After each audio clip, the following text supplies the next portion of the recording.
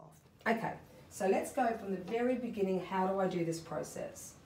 I'm going to take a micellar water, which is one of my favorite ones that I use. The reason micellar water, no matter what time of day I do this, because I have to make sure her skin oil is even. What I don't want, and if you're sitting at home right now, what I'd like for you all to do is feel, even if you cleansed your face an hour ago or you've been awake for 5 hours, I want you all right now to feel the oil on your eyelids. It's everyone in the room's doing that. I just cleansed yours, but your eyelids are so oily. They're like oily, whatever your T-zone oil is, that is going to be worse. Oil kills makeup, people. Oil destroys eyeshadow.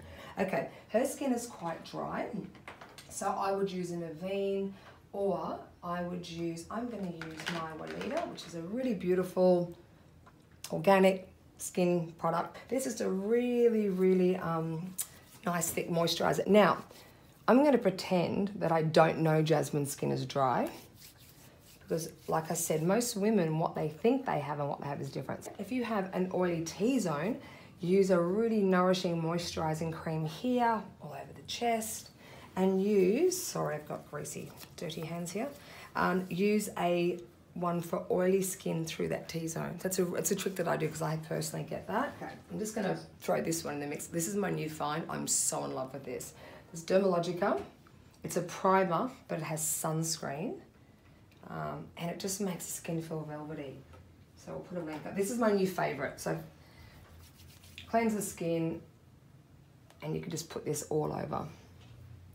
One of my favorite foundations for warmer skin tones, I just did Frida Pinto. I work a lot with Kelly Rowland. A couple of my favorites are, I'll put them straight up, this is a Japanese one called Kogendo. These are pretty much my favorite, the NARS, because when you get to these warm golden skin tones, some foundations are just not warm enough.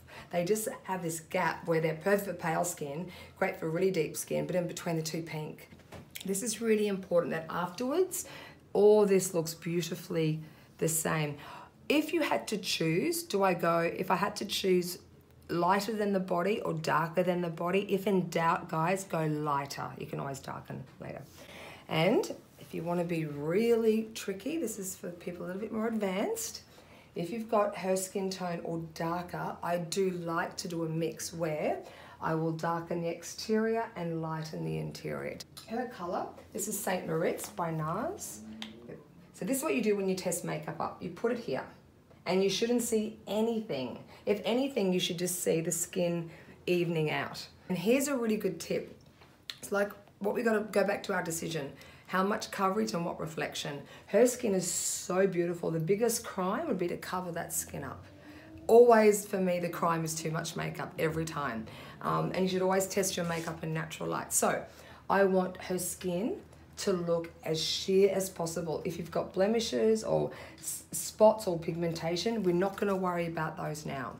The magic in this is having the good skin look amazing and just healthy, and then we work on the other areas separately. Sometimes I see girls who've got like a little bit of blemishes and they'll just put thick foundation all over. Now, I've got to be on time today because Jasmine has got to go to work after here.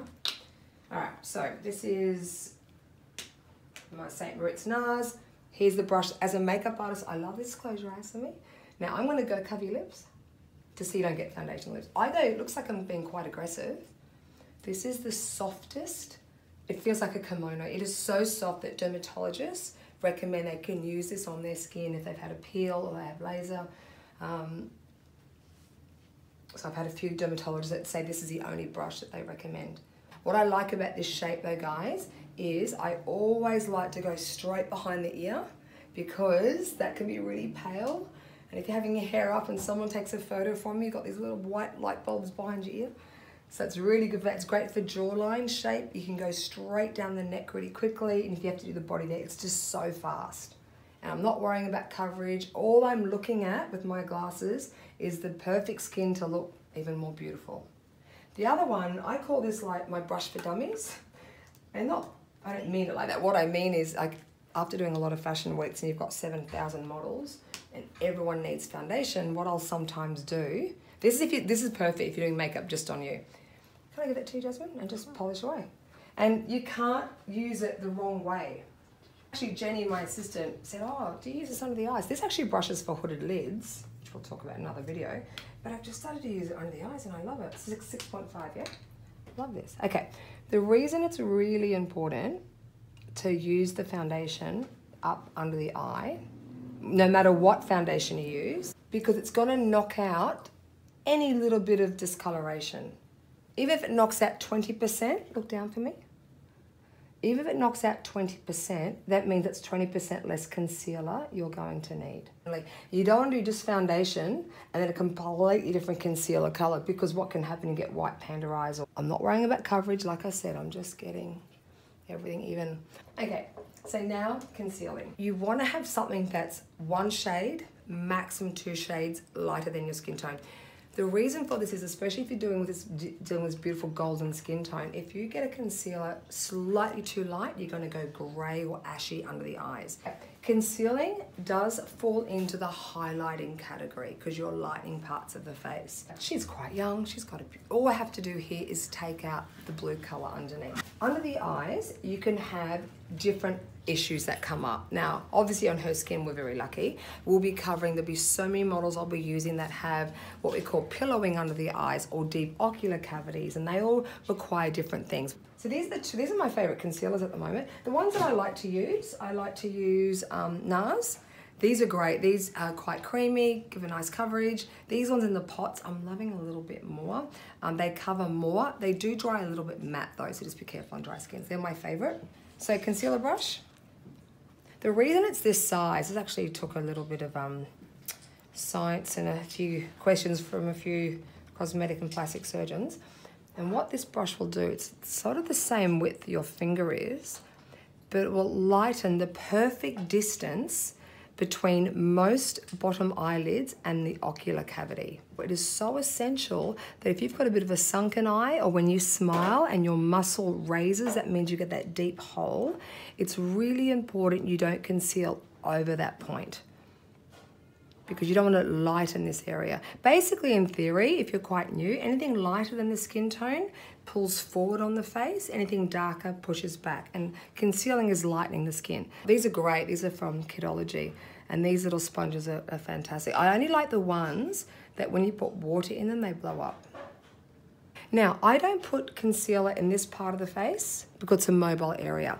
Any part of the skin that's mobile, that moves a lot, you don't want to put concealer on. Concealing, guys, is only to cover darkness or blemishes. It's not for wrinkles and lines. One place though I do like to put concealer in is this outer corner. Now, as we get older, this part sinks in. So I'm going to lighten this part of the skin here. And eyes up. I'm going to put a tiny bit. I'm just blink as much as you like, Jasmine. I always let my models blink. Okay, be really gentle. I think people feel you and they feel your energy, and if you're just rough around the eyes, people think you don't care. So that's really important to keep it, be really gentle to touch. So I'm covering in here, outer corner, and just along that lash line. And what it does, eyes up from here. If you're tired, you can get really red just on that. You can see just near the eyelash line. It's a nice way to conceal it. So you can see I'm being really gentle, but I'm also being extremely direct where I put product. And that's the difference between good makeup and great makeup. And the last thing I'm going to do is I'm going to do a really soft wash on the eyelid. Now this concealer, the great thing about this one, I can buff it down to be quite sheer. Do not put concealer on your eyelids if you can't thin them down. Just look down to your knees, Jasmine.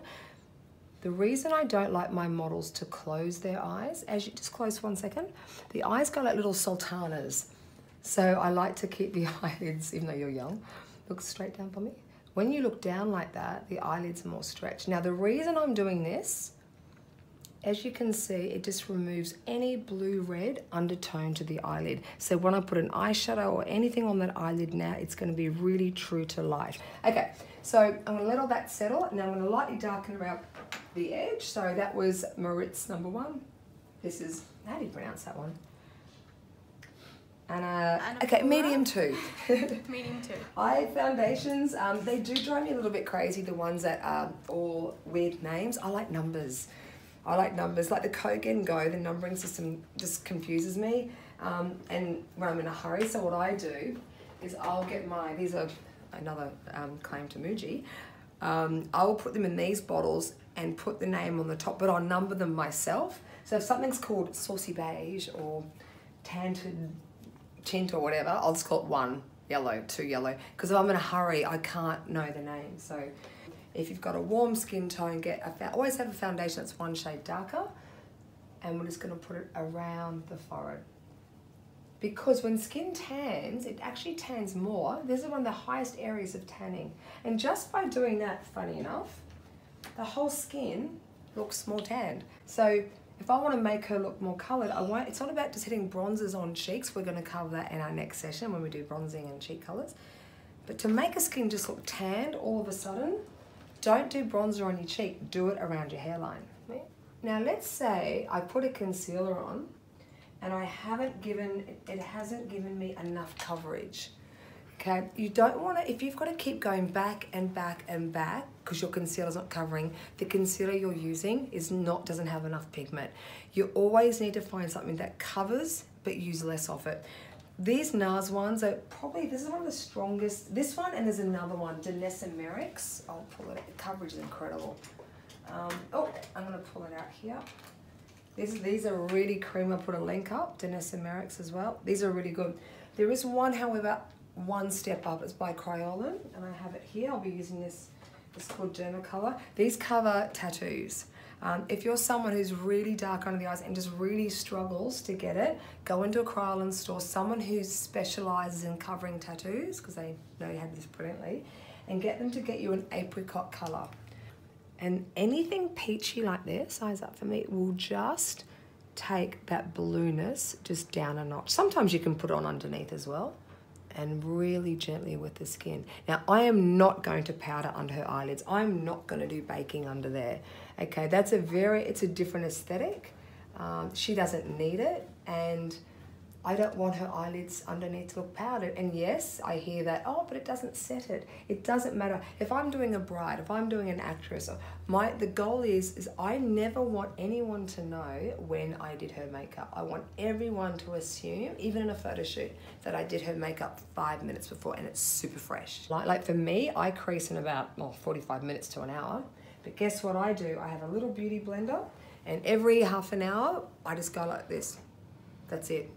If I have a bump or a concealer and it comes off, I just reconceal it. If I get creases through here, what I do for models on set, I make them do this. And I just go in, got that for me? Yep, and I squeeze it out. Use less and it's maintenance. Keep a mirror. If you get oily, use blotting papers. I'm gonna show you a powder, it's gonna blow your mind in a minute. So we put mascara, we Kryolan took all the oil, we put a sunscreen primer on and a bit richer around the edges. We did a light foundation that matched her skin tone. We darkened around the edge. We put a concealer, a cream blush, and that you can use your fingers as well. Wash on the eyelids. I'll just do one last thing. All right, so what I wanna show you is this. So we've done our makeup, and during the day we feel, oh, hang on, we're a bit shiny. This little product is in, this is my mattifier. It's a silicone. Silicons, I'm going to put a link up to Lab Muffin. She dissects silicons. They're one of the most amazing things for skin. This lets your skin breathe. It will mattify no matter if you've got really beautiful dark skin, like Sudanese skin, to albino pale skin. You cannot see this on a macro lens. And I want to show you on her skin tone, and it's better than powder. It lasts, I'm timing it at least 3 times longer than a normal powder. But I'm just gonna hit that zone, and what you'll see, the shine just completely goes. And the skin just feels like velvet. So this is a very simple, beautiful looking natural skin. We'll give you all the links to the products. Thank you, Jasmine. She has to run to work now, so I have to let her go.